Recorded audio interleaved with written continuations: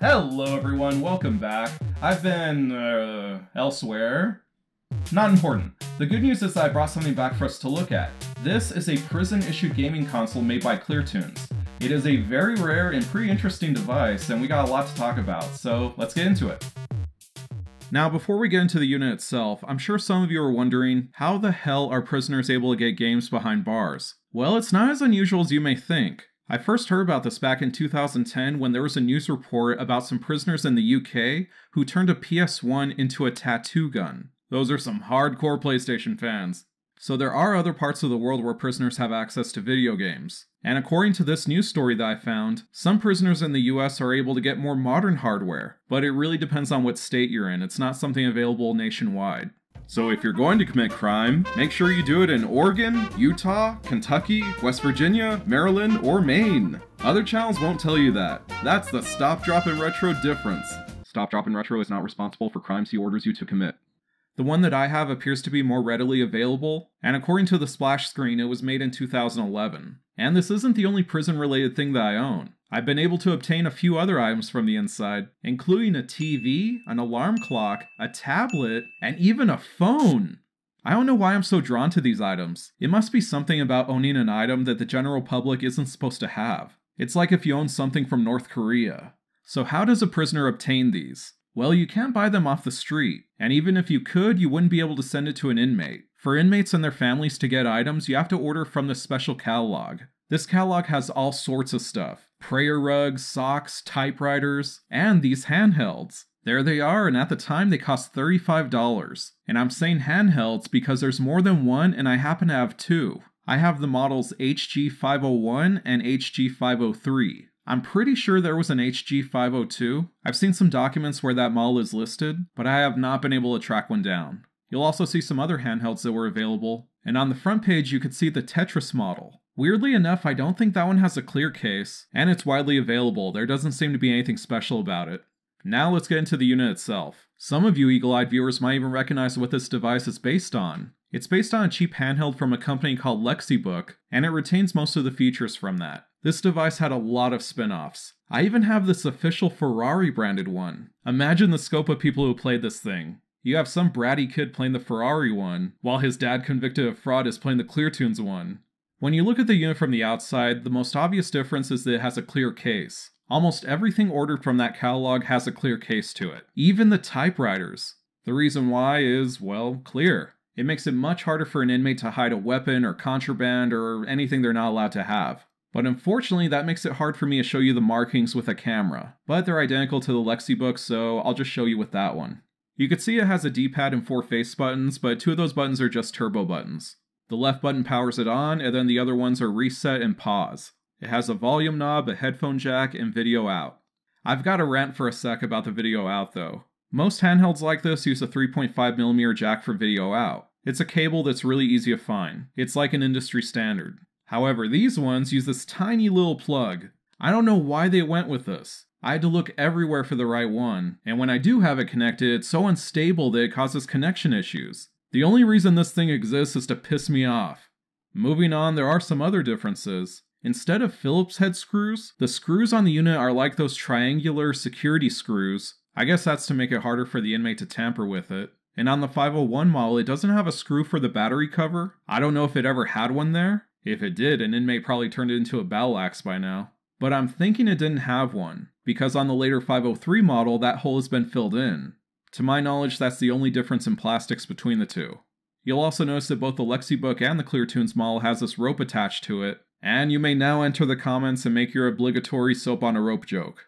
The Lexibook unit also only has 20 games, whereas this one has 50. The ClearTunes model also has a bigger and better screen, and I don't think the Lexibook unit even has the correct screen resolution. When you compare them side by side, the Lexibook screen is a lot grainier, and to my eye, I don't think that's because it's smaller. I think it's the wrong resolution. When you add in that it has fewer games, it's crazy to think that the prison handheld is better than the civilian one. Also, one of my units has the original owner's last name and inmate ID number stenciled on the back, which is very common when it comes to inmates' personal property, but I will not be showing that to you because if I did, he might murder me. The other unit is totally unmarked, so it's not a practice that's done nationwide, it really depends on where you're at. When you turn the unit on, you see a logo for a company called JungleSoft. I found out that JungleSoft is an alter ego for a Chinese company called Jungle Tac. They make other handhelds, including of course the Lexibook unit we saw earlier. Both of the units have 50 games, but we're not going to look at every one of them. This thing defines the word shovelware. So I'm just going to look at the ones that I really liked or found super interesting. The first game is called Tiger Rescue, and it's an overhead shooter. And it's not too bad either. It's pretty standard, but it's fun. We're off to a good start. The next game might have our first example of English. It's called Lighting Plan. It's pretty much a side-scrolling version of the previous game, but yes, it's called Lighting Plan, not lightning like lightning in the sky or the lightning fighter jet. Lighting Plan like how you would design a porch. This one's not too bad either, but it feels a little more repetitive than Tiger Rescue. Game number 3 is Deep Storm. It's another shoot 'em up, and this one tries to do like a 2.5D thing. It's neat, but it's really hard to know if something's about to hit you. The bosses are also really interesting, but there's tons of slowdown. And this game doesn't seem to be that demanding, so it must be really weak. Game number 4 is Jewel Master 2. It's a Columns ripoff, and it pretty much sets the tone for what most of the console has. It's a lot of pattern games and one-screen puzzles, stacking games. Shovelware is a generous description. Moving on to Squirrel Bobble, this is a pretty decent game. It's one of those games where you're like shooting bubbles and then making other bubbles fall down. I forgot what game it's based on, but it's not that bad. Treasure Hunt seems to be a Lode Runner clone. All you have to do is collect all the gems and find the exit. Just like Lode Runner, you could dig these holes in front and behind you. But the weird thing is that as far as I got in the game, there's no enemies.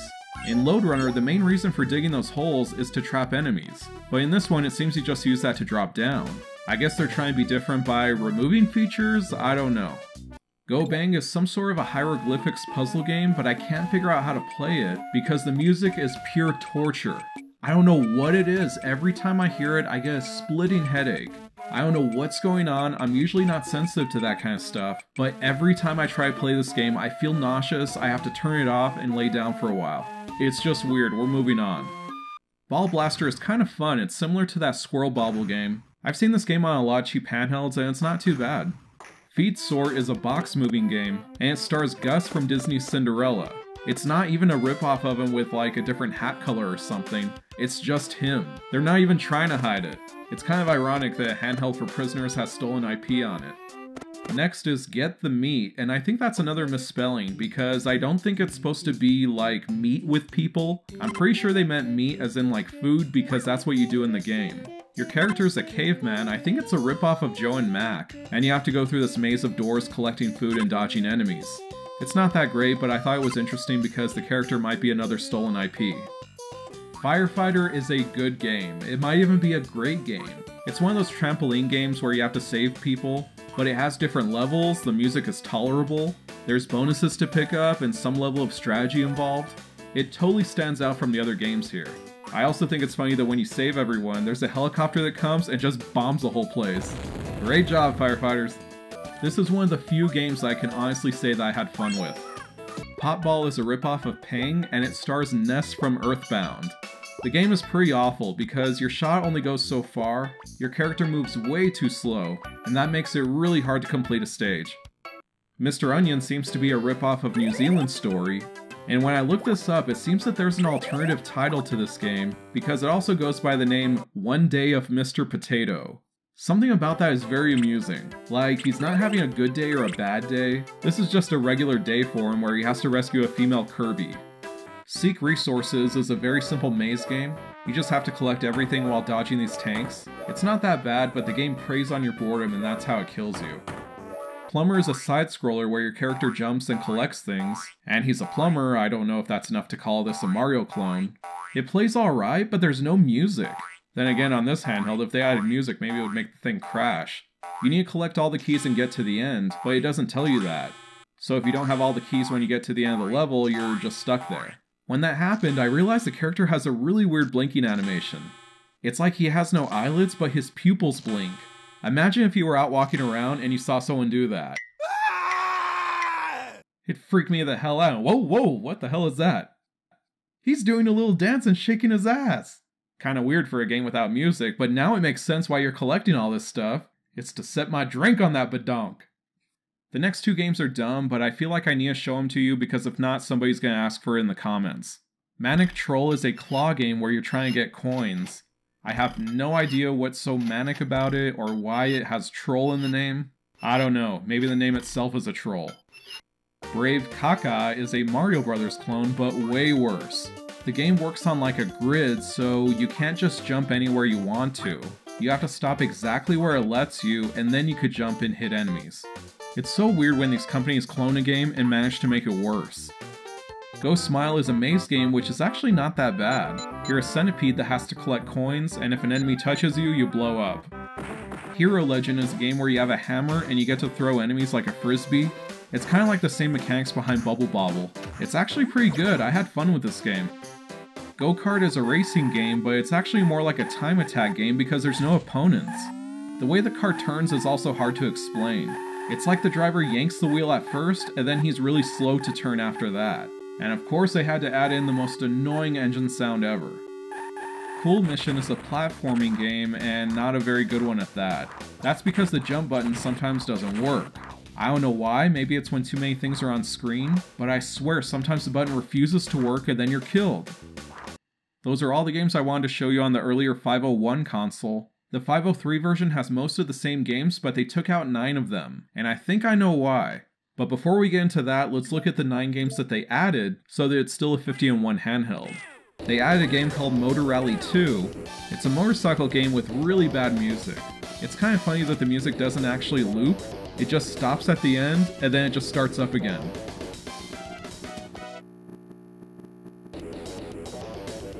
And the gameplay here is so bad that you don't even need to turn.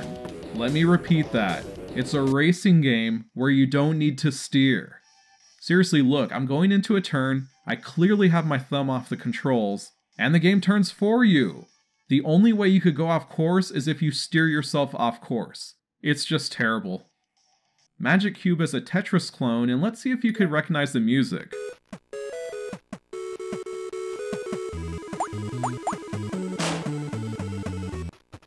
It's from the game Balloon Kid.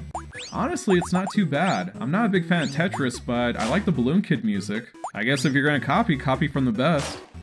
Sudoku is just Sudoku spelled wrong. Find Pairs is a matching game. Finger Dancing is a rhythm game, but I don't think you need to actually follow the rhythm of the music, you just have to complete all the on-screen directions. Pumpkin Surprise is a grass mowing game, which seems to be an underrepresented genre, but it does include a pumpkin, which surprises me. Surf Adventure is a surfing game starring what looks like Goemon, and it's not really surfing, you just navigate on the screen collecting flowers. Smart Frog is a jumping puzzle game, and Buried Bone Treasure is one of those sliding puzzle games. Altogether, these are some pretty lame additions to the game library. Now let me tell you which games are missing from the 503 model. First off, Tiger Rescue, Lighting Plan, and Deep Storm, which are those 3 decent shoot-'em-ups. On and Off, which we didn't cover, but it's basically a Lights Out clone. Get the Meat, Seek the Resources, Plumber, Hero Legend, and Cool Mission. Now I said I think I know why they took out those games because there does seem to be a pattern there, but it's not related to intellectual property theft, because they did remove Get the Meat and Plumber, but the most blatant example being Gus from Cinderella is still on the 503 console. Here's what's consistent with the removed games. They all involve shooting, throwing, or hitting enemies. You have the 3 shoot-'em-ups, Get the Meat where he throws like a stone hammer or something, Seek the Resources where you're being shot at, Plumber where he throws a wrench, Hero Legend where you use a hammer, and Cool Mission where you fire a gun.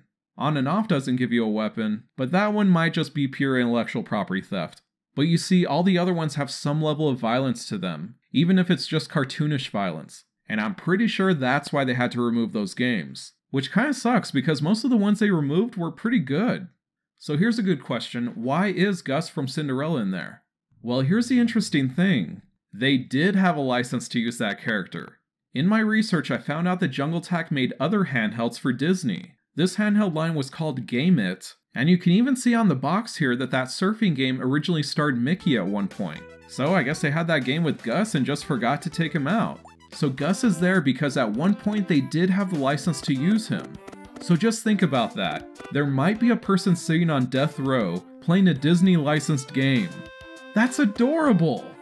But getting back to what I said before, the worst part of taking those 9 games out is that they were some of the best games on there, and the ones that replace them are terrible. So on the 503 model, that leaves only a handful of enjoyable games and the rest are garbage. It's like they wanted the game library to drive the inmate insane. I'm pretty sure this qualifies as cruel and unusual punishment. This handheld should be used in scared straight programs. You better not swat anyone or you'll be trading CSGO for this. I know I've been pretty hard on this device, maybe a little too hard. I have to keep reminding myself that this device isn't meant to compete with the systems you and I have access to. Just like that TV isn't going to stand up to what you have in your living room. I mean, prison shouldn't be a walk in the park, but I wonder if these devices provide some form of entertainment for their previous owners. In that context, these handhelds are very meaningful. Maybe they were cherished by their original owners. Maybe it was their favorite form of escapism while they were locked up. Only one way to find out. That's all I have for today. Thank you guys for watching, and I'll see you in 2022!